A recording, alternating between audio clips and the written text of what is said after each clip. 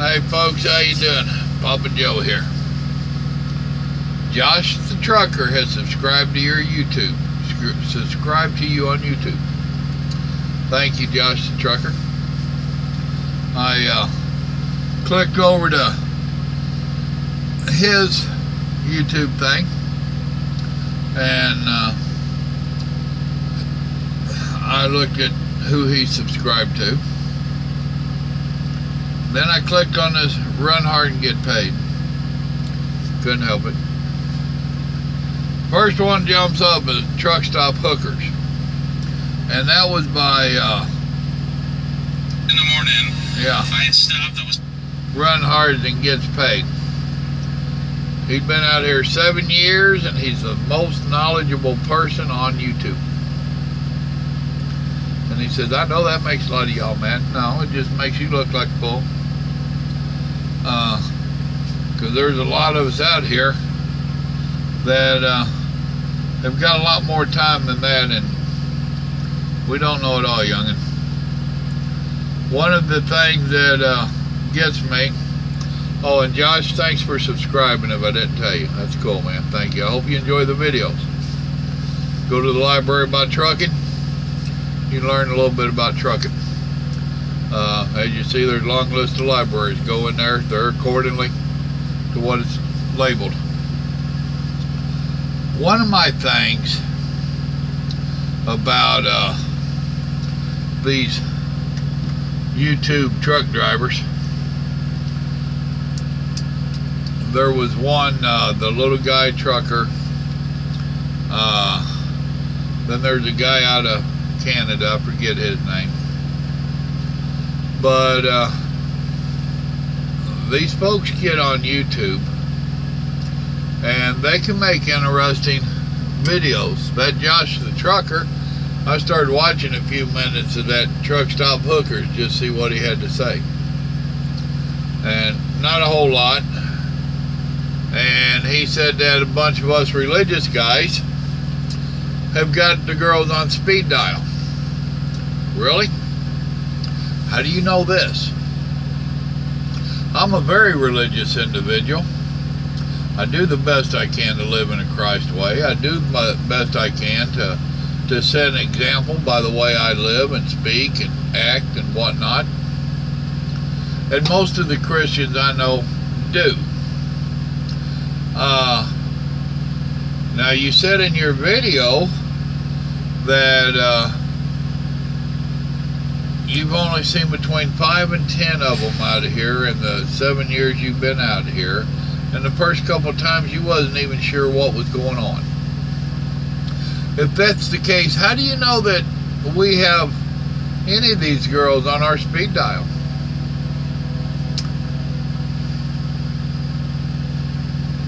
I do have some girls on speed dial.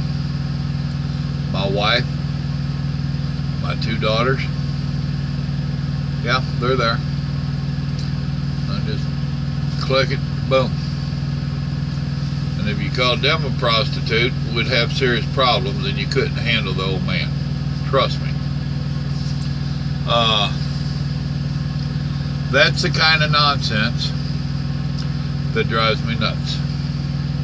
The little guy trucker, and from what I've heard, I still ain't watched his videos, so I am not talking from experience on his, but I've talked to several the posts. You can read the comments, and the whole point is these guys get out here, they're barely even getting dry behind the ears, and they're gonna tell the world how to go trucking.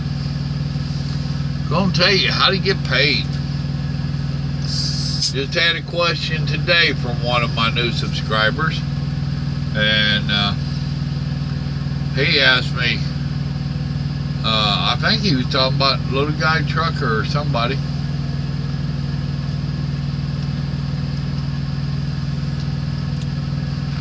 Bragging about 700 miles a day.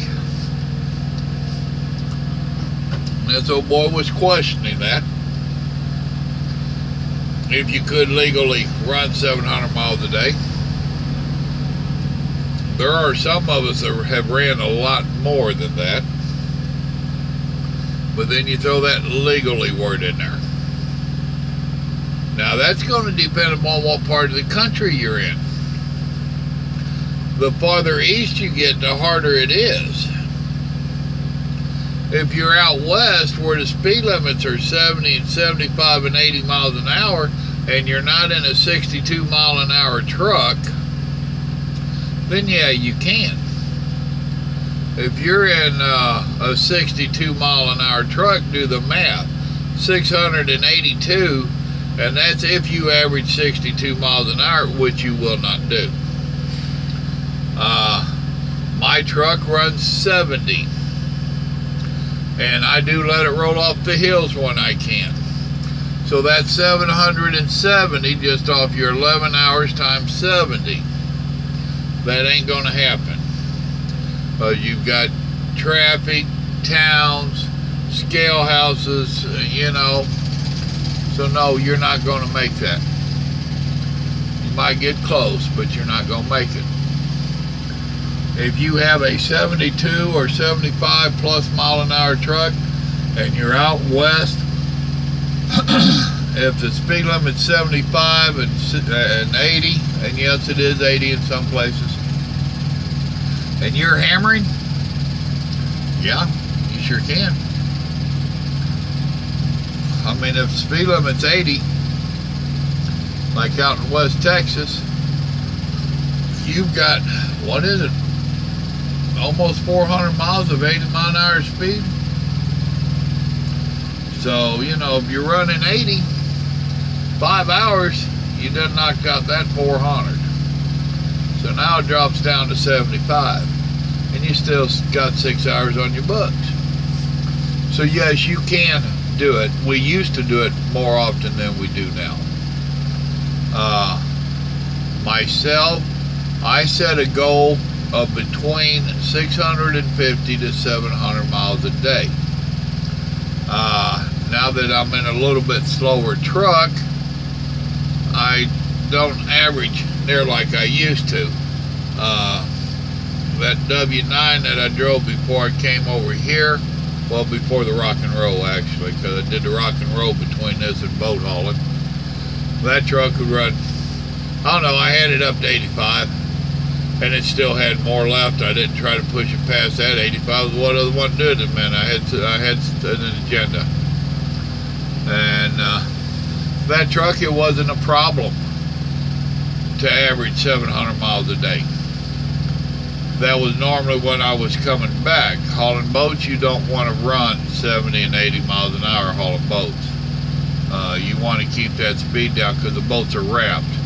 You blow that ramp off and get it tearing, now you're going to be sitting somewhere on the side of the road, a ramp or something, with your ladder out and your tape, and you're fixing this stuff, and that can be a nightmare. And I can tell you now, you're a lot better off to slow down, because all that great time you're making running fast, you're going to lose it sitting on the side taping stuff up.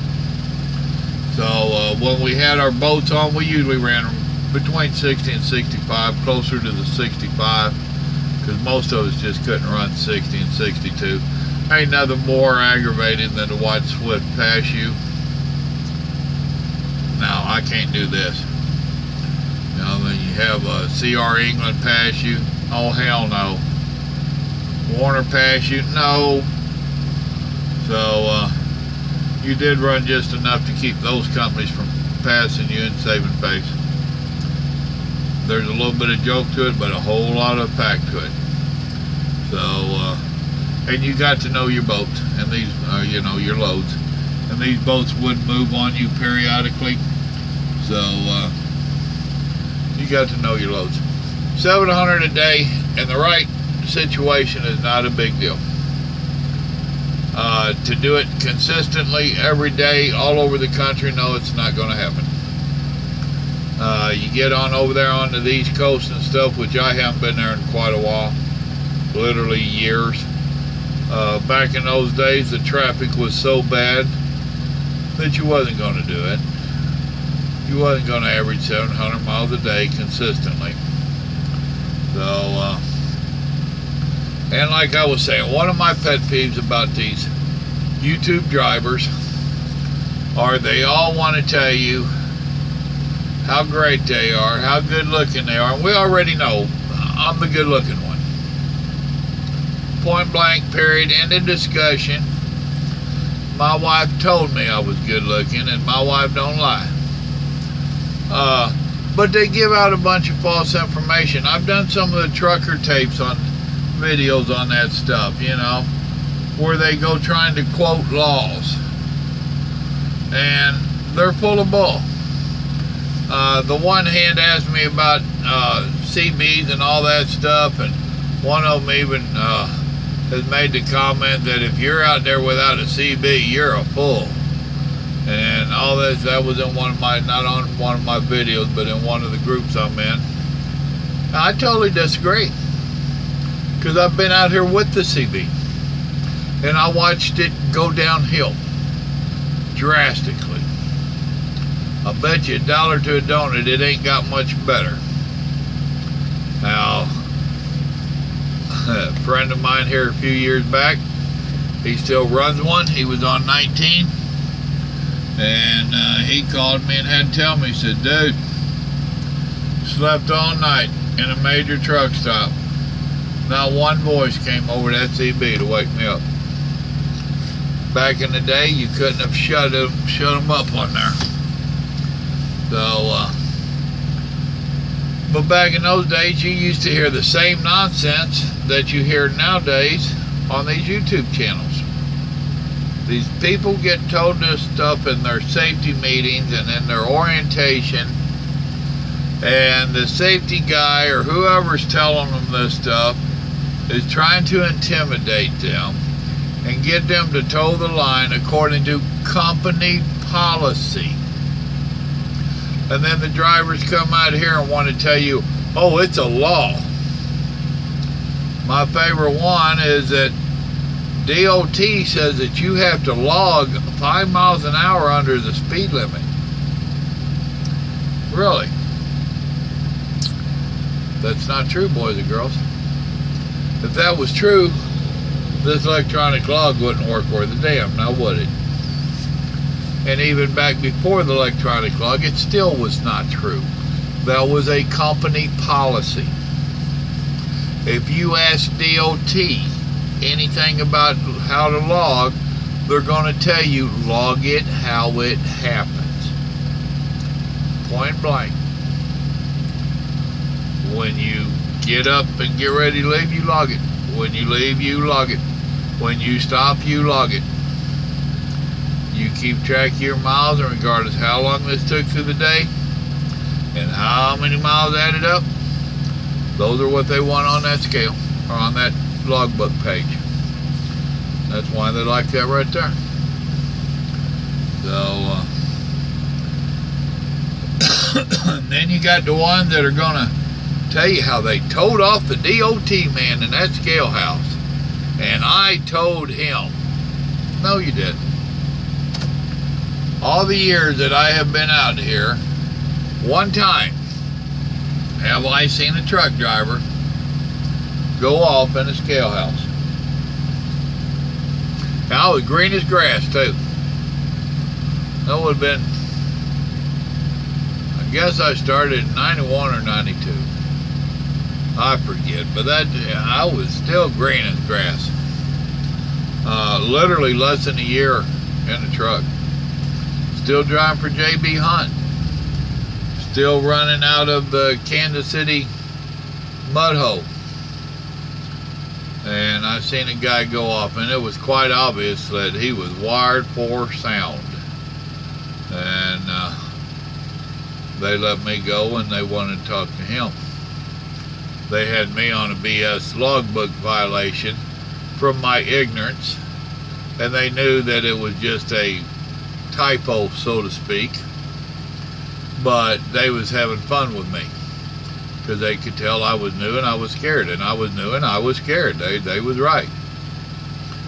But they don't go off on these cops, and they don't go off on DOT. And then you got the guy that's going to call the federal marshal I called the federal marshal on them, and boy, in no time there was a federal marshal out there, and he lined them out, and I drove away without a ticket, and he's still back there chewing on them.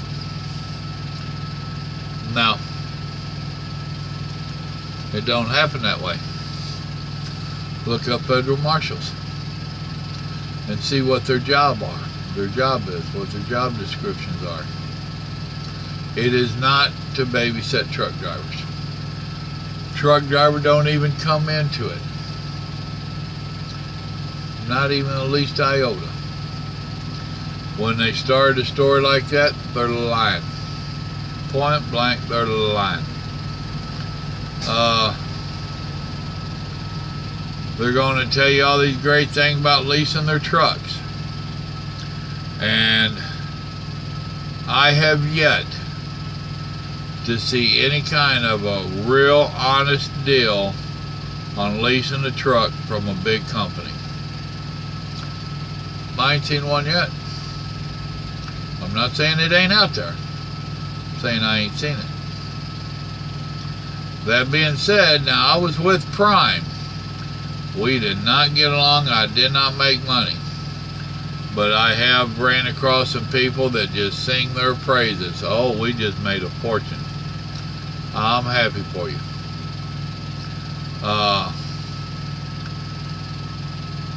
If you stop and think about it, the whole ordeal about leasing one of those trucks from a big company is the company wants to make money.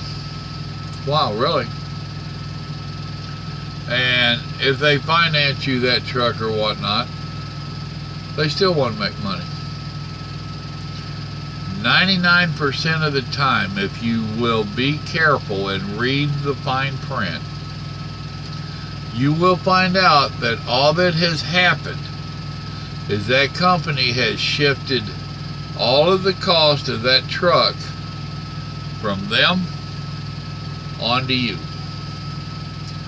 Now you have to take the risk. You have to take the gamble. And there's not a whole lot of money in there for you. That's just the honest truth. Point blank, that's the honest truth.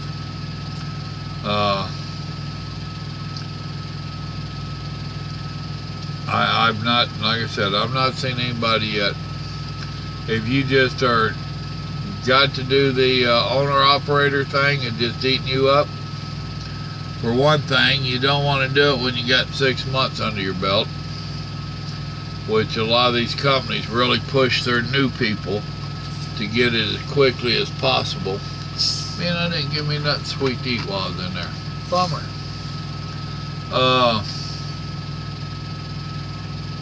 Because the driver don't have enough experience and knowledge out here to know what he's getting into. So they do that.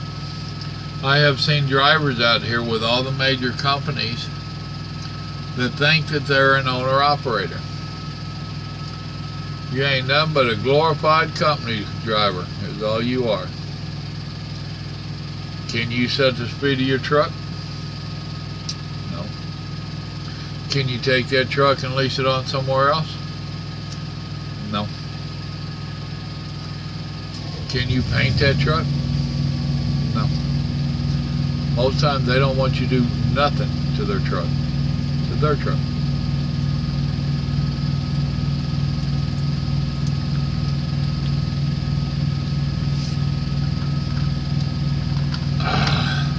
I could go into some other stories.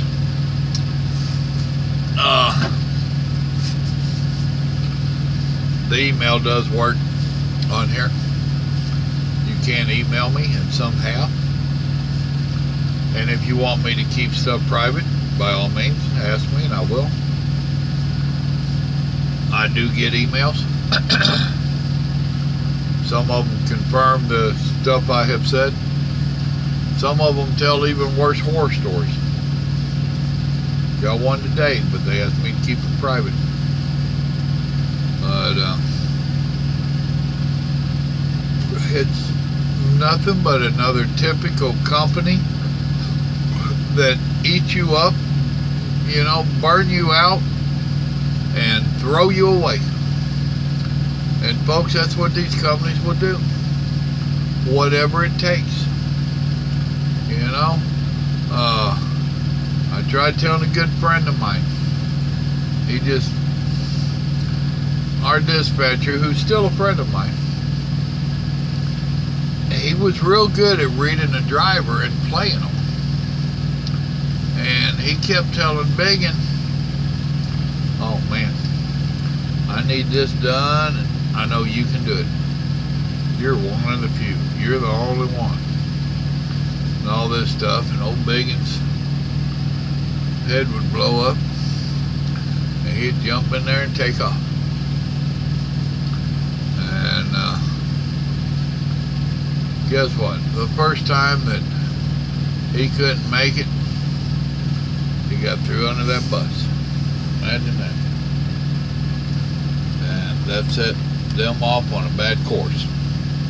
Because now he's very upset, and I was wronged. Well, you was wrong to be trying to do what you was trying to do.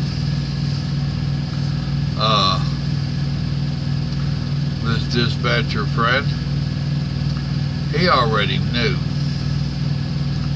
that if he asked me to do any of that crazy stuff, I'd laugh at him. No, you know this can't be done, and I ain't doing it. Or no, I ain't doing that. The thing was,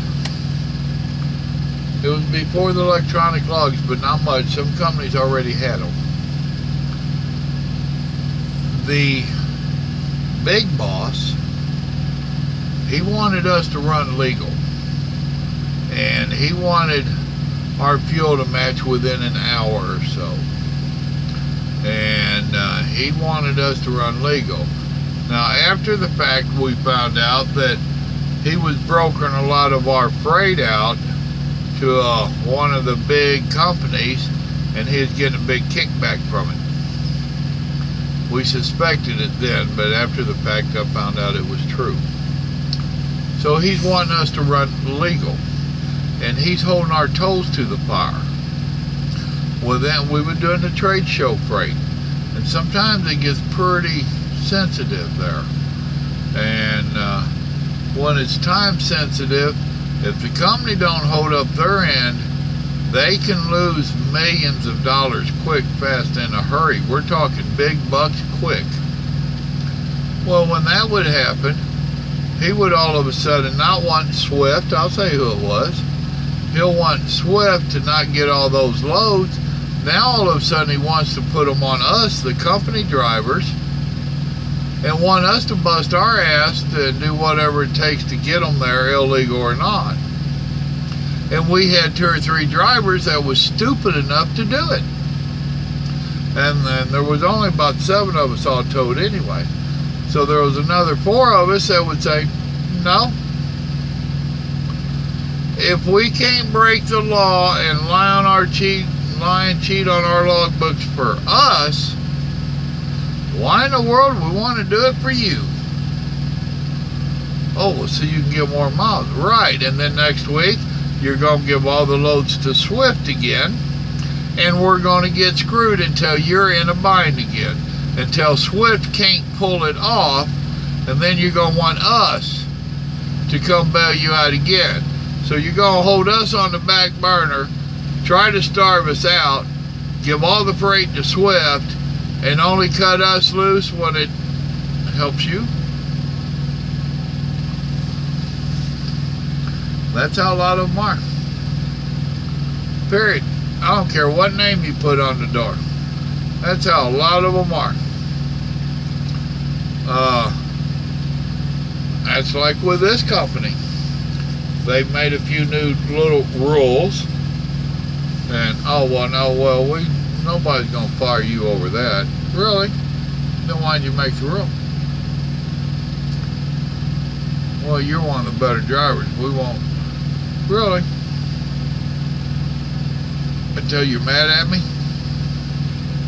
Then when you get mad at me, all of a sudden all this stuff gets pulled out of my file? Oh, well, look here and here and here and here. You're out. Don't trust them, people. Don't trust them.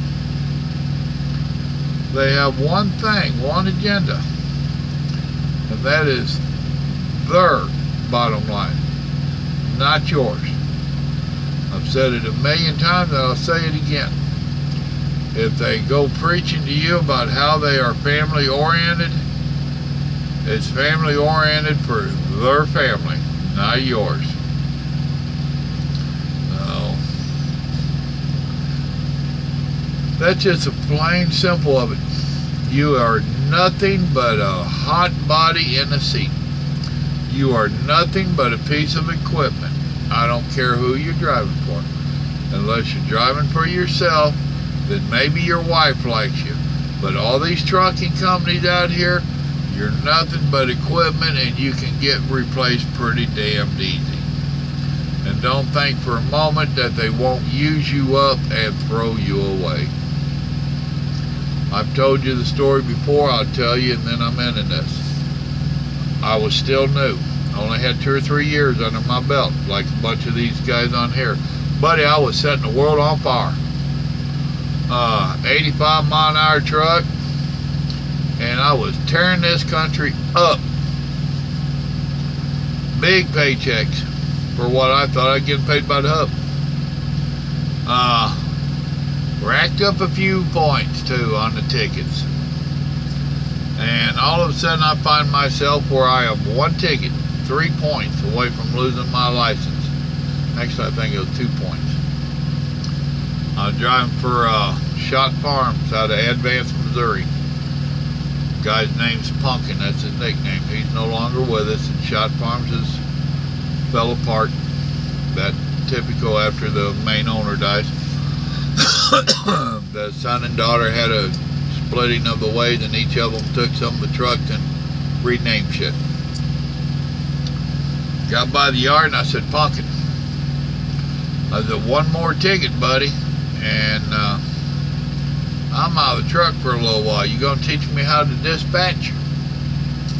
He said, nah, I don't need no dispatcher, but you go flip hamburgers till you get your license back and come on back. We'll do it all over again. I said, really? He said, yep. I went 5 years without getting a ticket. That right there, cause I had 3 kids at home need fed. Yep, I went 5 years. That is the mentality. And it's a mentality of more than one company. It's pretty much all of them. So, with that being said, I am going to sign off here. Y'all remember, God loves you. So do I. You have a blessed day, and be careful. Good night.